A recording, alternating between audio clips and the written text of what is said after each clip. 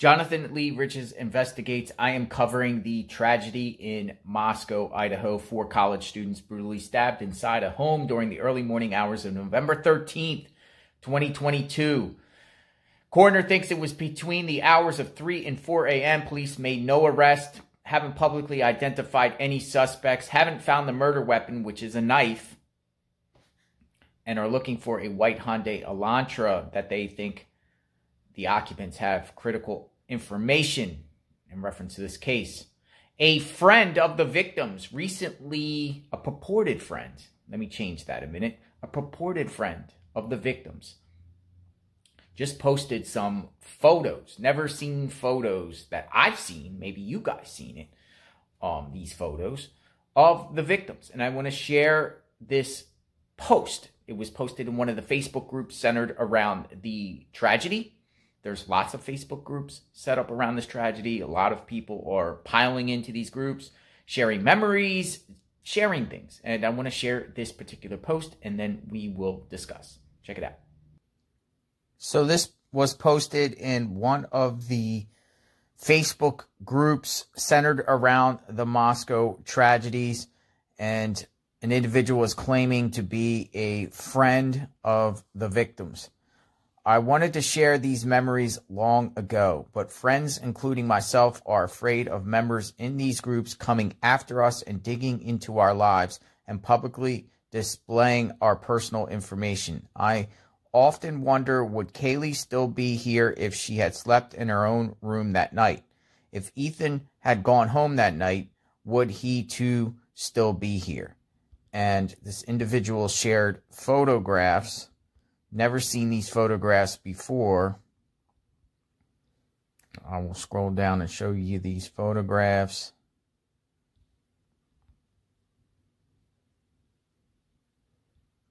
Looks like these are new photographs from friends.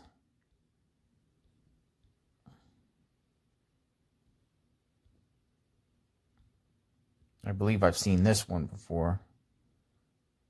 It looks like Kaylee and Jack Decor.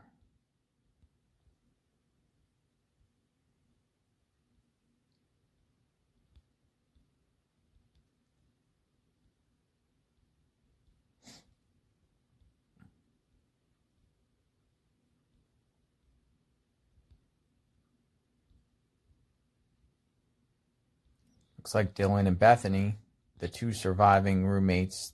I think we've seen this before. This is Bethany.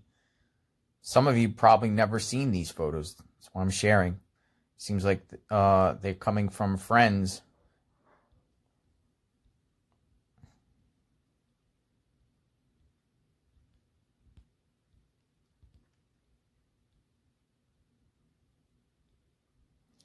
Pi Beta Phi 2022. That's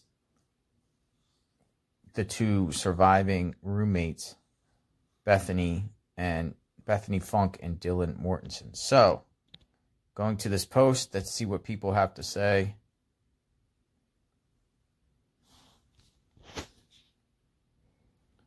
I really think so. I believe she had no stuff there anymore, was moving to Texas. She really didn't have anywhere to sleep, so shared bed. Somebody said, this post is creepy to me, a bit obsessed. People are getting upset with me.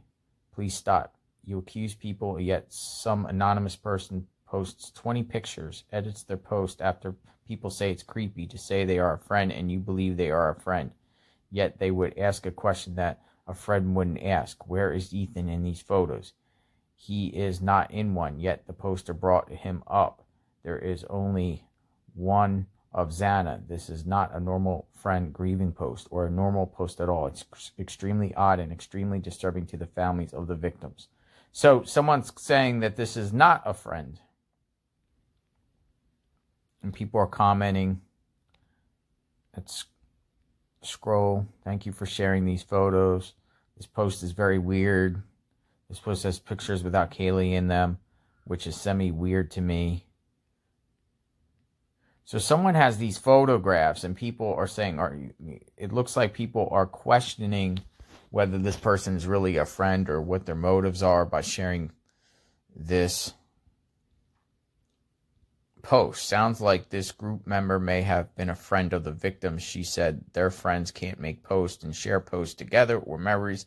This may just be a tribute to her friends or a way of processing it. Try to be kinder versus saying it's creepy or perverse. Some people are encouraging them to delete, but it's up. It's up in this group, and this is a big group. This is a big group.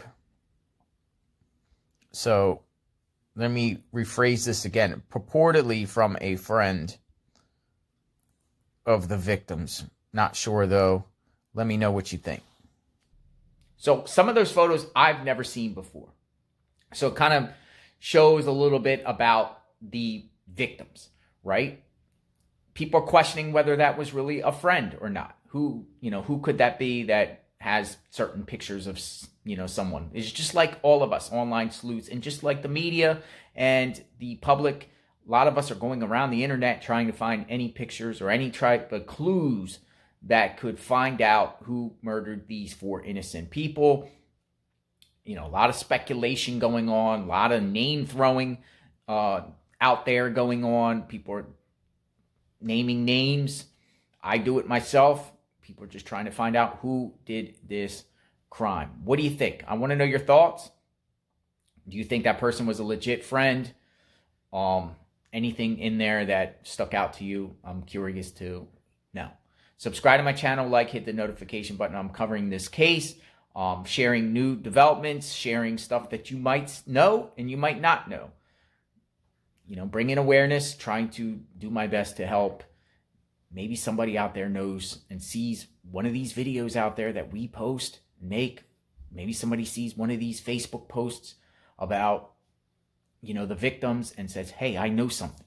And then goes and gives it to authorities, and it could be that one clue to crack the case and solve this case.